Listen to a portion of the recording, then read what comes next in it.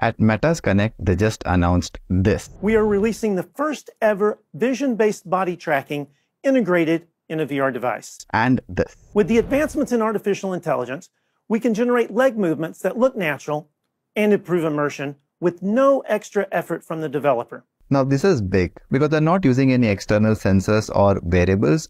Instead, they're using the cameras that are already present on the headset and computer vision to track our body. So with vision-based body tracking and generative legs, we'll be able to create really immersive experiences like this, where the avatar follows our natural body movements of squatting, moving side to side, and bending by the hips. Now these features will be available to us developers by the end of this year, but we can definitely get started by integrating upper body tracking. So in this video, I will show you how to use the Movement SDK to animate your avatar just like this.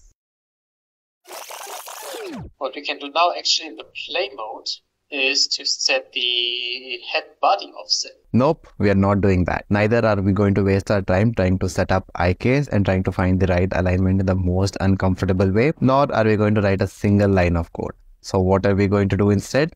You will see. But before that, I'd like to thank Meta for sponsoring this video and for their support. Alright, so first you need to visit the Meta's Presence platform. I talked about this in my previous video. If you haven't seen that already, then you can check it out over here. Once you're on this page, you can scroll all the way down till you find the Movement SDK, and then you can click on Unity. And from here, you can open up the Git repository. Now, before we download the Movement SDK, as per the requirements, you need to have the Unity Editor version 2021.3.21 LTS or newer installed. Along with that, you also need to have your project completely set up with the latest version of Oculus Integration SDK. Don't worry, I've got you covered over here. Go ahead and download the base repository that's been linked in the description below. However, if you want to know how to set up your project from scratch, then feel free to check out this video over here. Once you have your project downloaded, open it up and go to File, Build Settings, and make sure to switch the platform to Android. Alright, now let's see how to download and import the Movement SDK. So going back to the Git repository, we can see that the SDK can be added directly to our project using the Git URL, or we can download the packages separately and then add it to our project. Now we are going to choose the second method because that gives us a better access to the SDK. So go ahead and click this link over here, and then we can scroll down and download the latest version that's available to us. Once the package has been downloaded, go ahead and extract it. And once that's done, I would highly recommend you to move it from the downloaded folder into the Oculus base repository folder or your Unity project folder so that you can avoid the risk of accidentally deleting it. And now to import the SDK, go back to Unity project, click on Windows, Package Manager, click on the plus symbol and click on Add Packages from Disk. In here, navigate inside the Unity's Movement SDK folder, click on Packages and click on Open. Alright, so the Movement SDK has been successfully installed. You'll also be receiving a prompt asking you to add layers to your project so that the sample scene can work correctly. So to do that, you can go to Edit, Project Settings, select Tags and Layers, and click on the symbol over here and click on Layers. Now this is going to add 3 layers. Once that's done, you can see that the prompt is going to get unhighlighted, which means that you've done it successfully. So let's go ahead and close this, and we can close this as well. Alright, now let's test some of the sample scenes just to make sure that we have set up everything right. So navigate inside the Packages folder, Meta Movement, Samples, Scenes, and in here we have about 5 scenes, and let's select the movement retargeting. Now before we test it out, go to File, Build Settings, Player Settings, select XR Plugin Management, select the PC tab and make sure that you have the Oculus plugin checked. And next, make sure to connect your Oculus headset using Link or AirLink as well. And once that's done, you can click on the play button. And here we go. I can see the character following my finger movements, my hand movement, head movement, and the IK also seems to be working. Alright, so now we can exit the plane. Now that we know everything is working perfectly fine, let's see how to set up our own scene. So let's go back to Assets, Scenes, and open the sample scene. In here, we want to add a room environment. So in the project folder, we'll search for room. Select the large room prefab, drag and drop it into a scene. Next, we want to add a skybox as well. So we'll search for skybox gradient. Select this material, drag and drop this into your scene as well. Then select the main camera and get rid of it. And in the project window, we want to search for interaction rig. Select the interaction rig OVR full synthetic and drag and drop it into your hierarchy.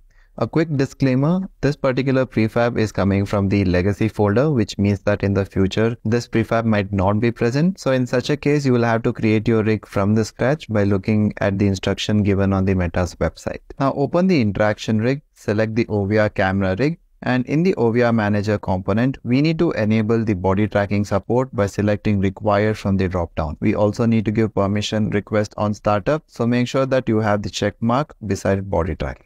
Next, we'll add avatars and implement body tracking. Now you can go online and download any 3D character of your choice, but there's only one condition.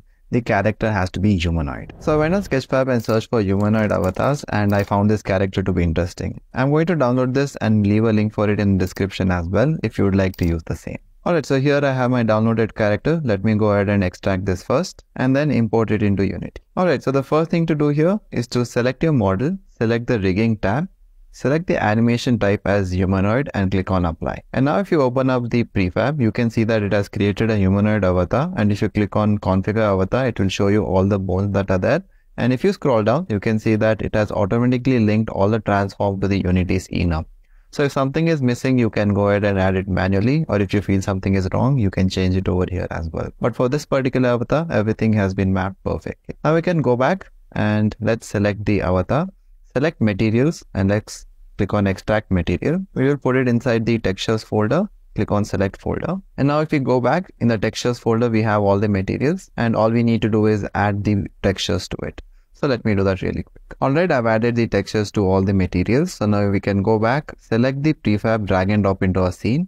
Now this avatar has so many things that we don't want. So we can go ahead, right click, and let us select prefab unpack completely, and let's remove all the point lights which we don't want. We do not want this light as well.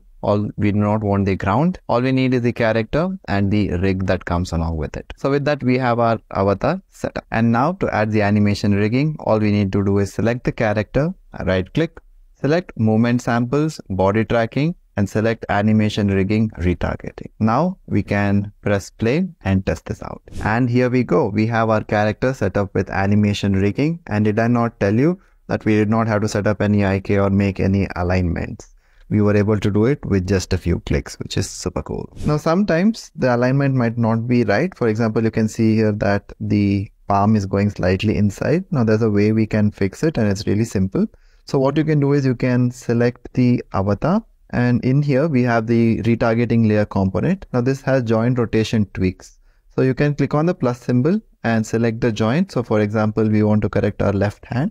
You can click on the plus symbol inside the list and we can rotate it in X, probably like this. And you can already see that it's looking way better. There we go. Yeah, so now it looks much better. So just to show you the comparison, here you can see how the left hand and right hand looks. So there are small adjustments that you might need to make depending upon the character that you're using. Now, if you'd like to see your avatar like how we saw in the sample scene, then you can go ahead and create a mirror using a camera and a render texture. But then that would be computationally expensive and it might slow down your headset. So instead, what we're going to do is we're going to add this character to a scene once again. And let's remove or disable all the components that we don't need. And then select the character, move it slightly forward, rotate it by 180 degrees.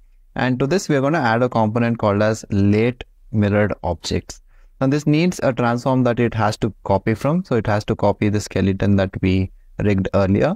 And then it has to apply the copy to the skeleton of this particular avatar that we just added right now. And then we need to add the transform mirror pair. So you can just click on get mirror transform pairs. And that's about it. So now if we press play and test it out. And here you can see that the avatar is mimicking our movement. And now you know how your avatar will look like to others. Alright, so with that you have learned to use the Meta's Movement SDK to animate your characters by implementing body tracking.